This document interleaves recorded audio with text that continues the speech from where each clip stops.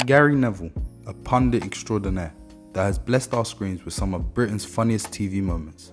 And we all know Neville as one of the sharpest football pundits around, always quick with an opinion and never shy to call out a mistake. But when he switched from the commentary box to the sidelines, from head-scratching tactics to some truly unforgettable, and not in a good way, results, Gary's time as a manager was nothing short of a disaster. And today, ladies and gentlemen, I'm going to break down the highs and mostly lows of Gary Neville's managerial career. Quick disclaimer, Gary Neville, if you see this, I'm sorry. Following Gary Neville's illustrious career at Manchester United, in which he won 12 Premier League titles, 4 FA Cups, 3 League Cups and 2 Champions Leagues, just as many other footballers do, Gary Neville decided to take a chance in the world of coaching. Throughout his final season at the club, Gary Neville only saw the field 4 times, but it was during this time in which he obtained some coaching badges to hopefully set him up for his career after football. It was thanks to this that the newly appointed England manager, Roy Hodgson, brought in Gary Neville to be his assistant manager. Gary Neville spent 3 years as assistant manager for England, and his first test would come in the form of the 2012 Euros. 2012 was an interesting year for England, as they were in a bit of a weird phase. See, the players from England's golden generation were getting on a bit.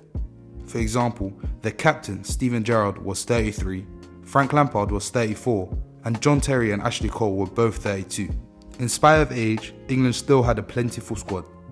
But neither their talent or experience was enough, as despite England finishing top of their group, they went out in the first round of the knockout stages, in heartbreaking fashion, at the hands of the Italians in a penalty shootout. Despite England's failure, this was crucial experience for Gary Neville at the start of his coaching career.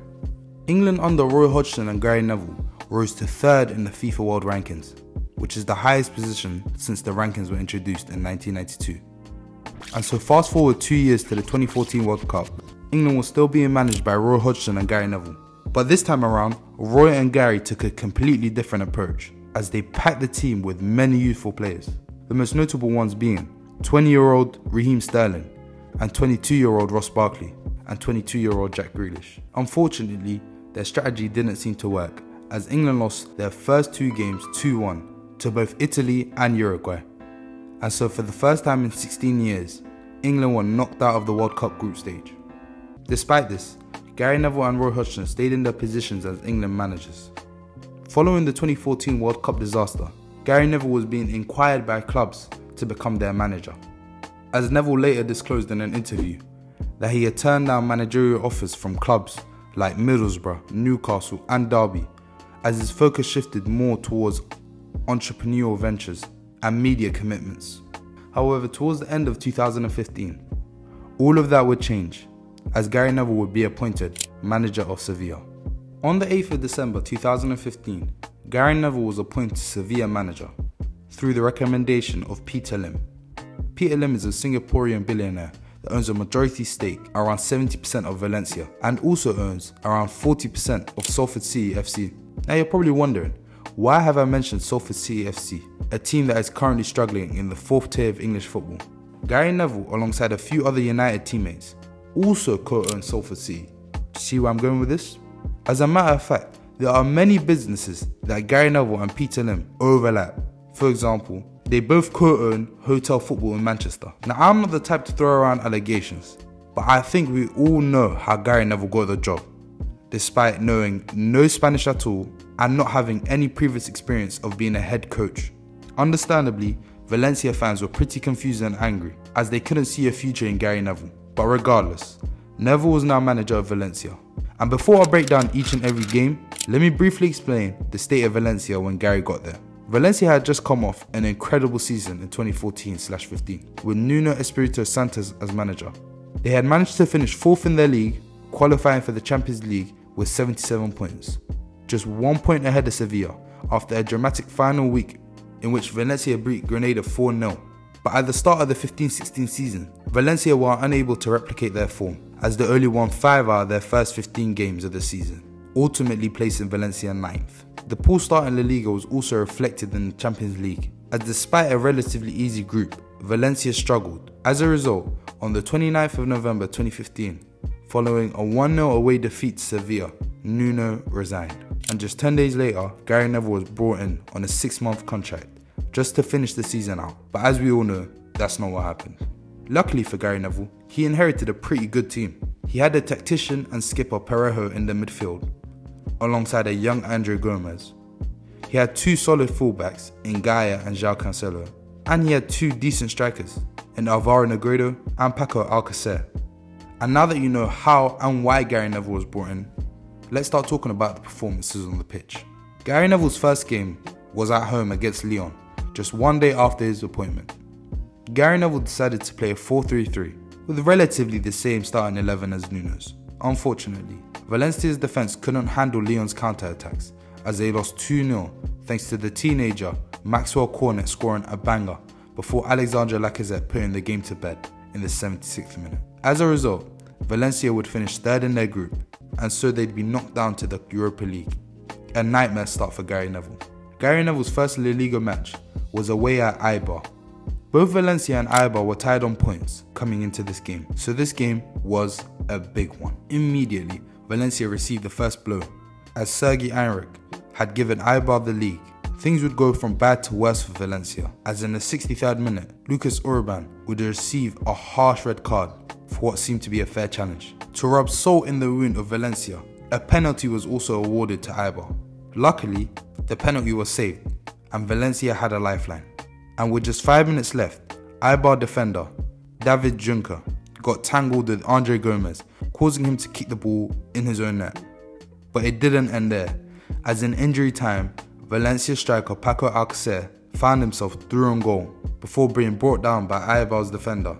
Ramos was rightfully sent off, but had succeeded in preventing a winning goal and giving Gary Neville his dream start in Valencia. The next match would be a Copa del Rey game, in which they won a comfortable 2-0 against 3rd division side Baracaldo. The next game was his first home game. Valencia would host 14th place Getafe. The first half was eventful to say the least. Pablo Sarabia opened the scoring from a beautiful free kick, and 5 minutes later, Paco Alcacer equalised for Valencia thanks to a fantastic volley. Just 8 minutes later, a misplaced pass by Abdenur saw Getafe capitalise, and thus giving them back the lead. However, just 10 minutes after that, first half substitute Santi Mina tapped in the equaliser for Valencia. Neither team managed to nick the win in the second half, and so the game ended 2-2. The following match was an away game, this time at 5th place Villarreal. This was Gary Neville's first big test, and how would he do?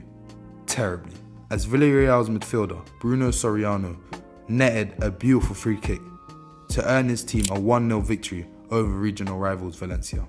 Valencia were left in 10th, with coach Gary Neville winless in 3 La Liga matches. Not the best start, but things can always turn around. Unfortunately, the next game was no easier, as Gary Neville's Valencia played Real Madrid. The visitors scored first, when Karim Benzema finished off a great move involving Cristiano Ronaldo and Gareth Bale. But captain Dani Parejo equalised with a penalty just before the interval. The second half was eventful, as Real Madrid midfielder Mateo Kovacic was sent off for a bad tackle on João Cancelo, seconds after Cristiano Ronaldo had a penalty appeal turned down. Eventually, Bale broke the deadlock by heading in what he thought would be the winner in the 82nd minute, but just 20 seconds later, his side was punished as Rodrigo nodded down a cross from Rodrigo de Paul for Alcacer to head it in from close range. The game ended 2-2 and was by far the biggest result in Gary Neville's time at Valencia so far. In fact, it was such a big win at the time that Neville insisted he wanted to remain at Valencia beyond his 6-month contract. But it wouldn't take long for him to come back to reality, as the next game saw 16th place Sociedad pummel Valencia 2-0. Neville's record after 5 league games was woeful, losing 2, drawing 3 and winning none. However, across all competitions, Gary Neville got his 2nd and 3rd win, once again in the Copa del Rey, this time in the round of 16 against Granada. His next league game was at home, against relegation side Rayo Vallecano, and in classic Gary Neville fashion, the opposing team scored first. Valencia did manage to equalise thanks to a brilliant 45-yard lob from Negredo, but in the 69th minute, Diego Llorente restored Rayo Vallecano's lead, and Valencia once again found themselves behind. Luckily for Gary Neville and Valencia, Paco Alcacer rescued a point in the 88th minute. The game ended 2-2, and Valencia had once again scored a late equaliser for the 3rd time in Gary Neville's 6 La Liga games. Similar scenes were on display the following match, as Valencia once again scored a last-minute equaliser, this time against Deportivo. That makes it 0 wins in 7 for Gary Neville in the league. And he couldn't catch a break, as things went from bad to worse for Gary Neville, as the following 2 games saw Valencia defeated by 2 sides lower than them in the league. First was a 1-0 home defeat to Sporting Gijón, and the second was a 1-0 defeat away at Real Betis. These defeats saw Valencia tumble down to 14th, just 4 points above relegation. Meanwhile, in the Copa del Rey, Valencia and Gary Neville had been doing pretty good, as he managed to get through to the semi-finals thanks to beating Palmas in the quarter-finals, but the semi-finals was when everything changed for Gary Neville at Valencia. See, their opponents were the mighty Barcelona, but this wasn't just any Barcelona, this was prime MSN Barcelona. The same MSN that would go on to score 131 goals. That's more goals scored than the entire Arsenal squad did last season. And that's just by 3 men. So with hearing that, I think you know how this game went.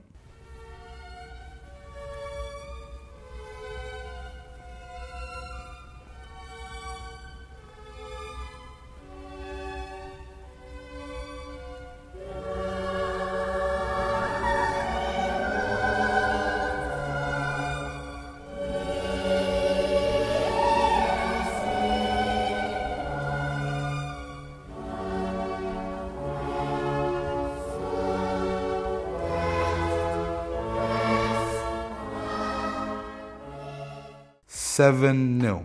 Valencia were demolished 7-0. Miraculously, Gary Neville wasn't sacked, but in fact managed to bounce back from the 7-0 domination by finally getting his first win in the league after 9 games. The 2-1 win was against Espanyol and came in the form of, you guessed it, a comeback in which the other team scores first. Somehow, someway, Gary Neville managed to keep up his winning ways by beating Granada 2-1. These 2 wins bumped Valencia back up to 11th. But the confidence gained was quick to fade away, thanks to a 3-0 home defeat at the hands of Athletic Bilbao. This loss would make Gary Neville's La Liga record 2 wins, 5 draws and 5 losses.